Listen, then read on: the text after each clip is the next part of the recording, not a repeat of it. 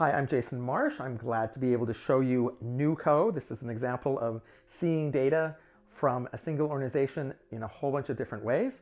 And I happen to be recording this on a Quest3 and a Samsung phone for doing the augmented reality to capture myself.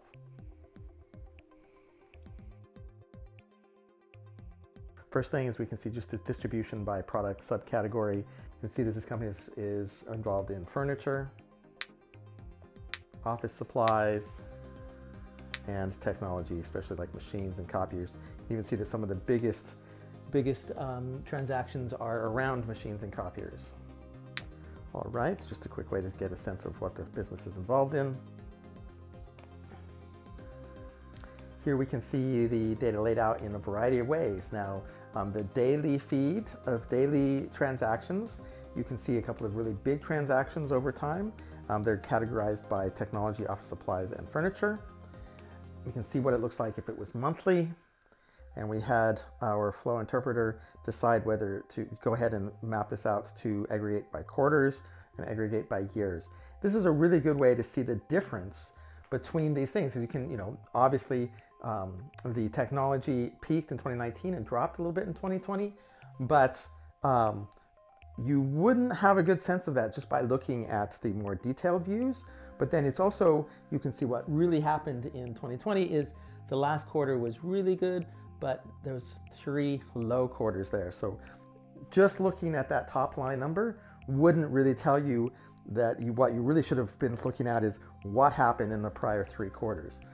The level of detail you're looking at information is very important, and in this case, getting down to the actual transactions gets to be really quite meaningful. Let me show you more about that. So here we are looking at every transaction, and we can see that some of these transactions, with certain individuals were really quite high, 17,000, 14,000. So this is a really good way to see, get down to the detail of the information. But there's also some interesting third dimension here, which is profit. When we come here and look at, some of these are profitable and some of them are not. Let's figure out a little bit more about the profit and profit margin on some of these transactions. So we put the discount rate here on the front. We have sales and we have profit across the side. So anything below this grid is a loss. To the right is profit. Look at some of these discounts, and you can really see that a bunch of transactions with big discounts resulted in no profit at all. In fact, pretty big losses all the way out here to on some of these transactions. So by looking at the detail, you get a very different picture of what's happening with this company's transactions. Here's another way of looking at it. We're going to put the same data onto a map per zip code in this case, and the height is the size of the deal, and it's colored by the profit. Take a look. California, pretty profitable. Seattle, pretty profitable. What's going on with Texas? How come Texas is nowhere near as profitable?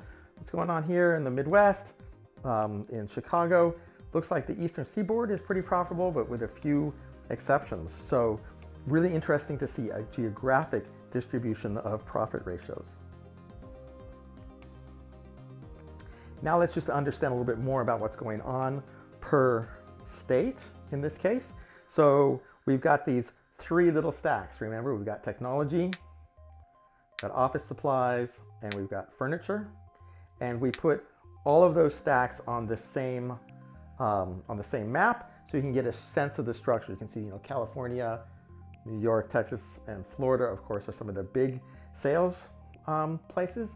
But it is interesting to see that technology did, pretty much even with furniture in some of these places, and in other places, the furniture did much better. Like Colorado, much more furniture than technology, where in California, they're about equal. Let's drill into a little bit more detail. And in this case, instead of just looking at it per state, we're going to look at it per zip code. So now you can see that some of the big cities, this is the same view. It's just that we've stacked the dots in a little different way. And So now that we've stacked the dots in these, remember each dot is a transaction still. Now that we've stacked the dots in these columns, we have 4 different distribution centers. We have this distribution center in Georgia, in Texas, in Florida, and one in Illinois. And here we can see that these distribution centers, where did they ship to? Well, a lot of times they ship to the closest place, but not always. Let's understand that just a little bit better. So now we're looking at just the most optimal shipments. So where the end location of the purchase is shipped from the closest distribution center. Looks nice and clean. That's not actually the way the world is. Now let's look at all of those places where it was shipped to the least close location. And it turns out that's about 5% of the packages were shipped to the least close location. So really some interesting supply chain discussions here, as well as environmental impact and possibly cost, as well as these as the shipments are no longer optimal. Let's take a look at some internal team dynamics of this organization. We've got 3 regions here. We're going to take a look at Texas, California, New York. Each one of these dots is a person with a certain role. And in this case, the Texas region. Let's take a look at Texas. It looks like there's a few really important nodes, but otherwise kind of 4 groups that really kind of keep to their own, with the exception of talking through maybe their manager. California is shaped more like a potato. This is good. A lot of people, everybody talking to each other. A few exceptions, but a lot of interconnection is a good thing. New York has its own shape, kind of a combination of the two. And then we can also notice that there's really only a few connections between these different groups. Let's drill into that a little bit more. So now what we've done is we've taken the teams and we've organized them based on their role.